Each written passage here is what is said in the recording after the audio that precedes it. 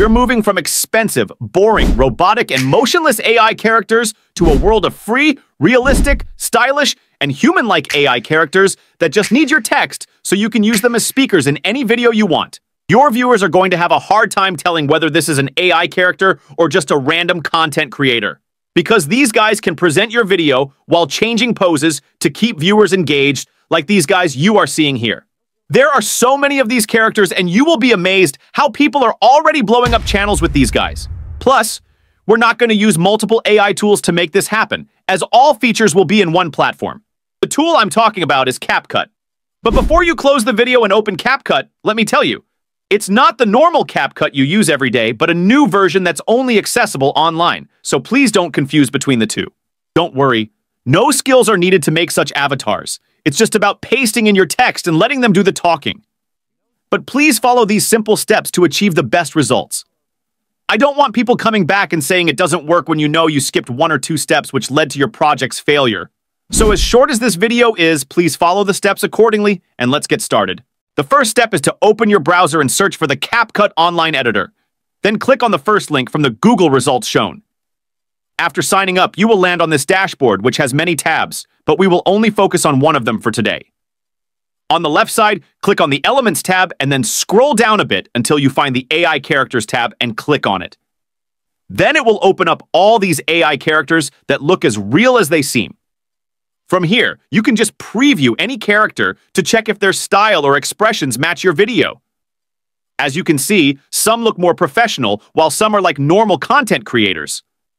Also, if you look carefully, you'll notice that some characters, like Justin, have many poses. We can see him appear standing like 4 times, and then we see him walking a couple of times, holding a selfie camera, and etc. So before you pick your avatar, make sure you consider the purpose of your video, which will help you choose the right character.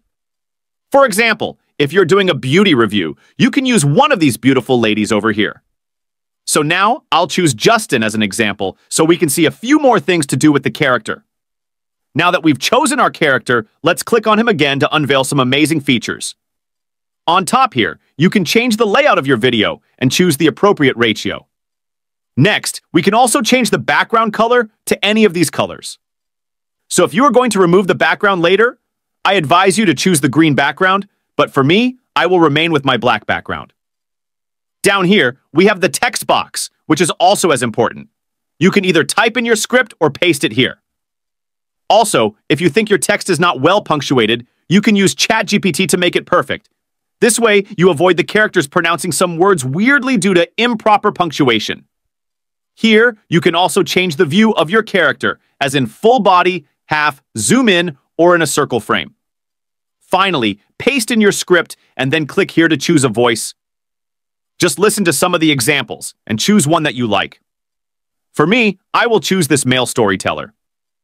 Next, if all things are done, just click on Apply here, and in a minute or so, your speaker should be ready with your script. So let's see how mine appeared.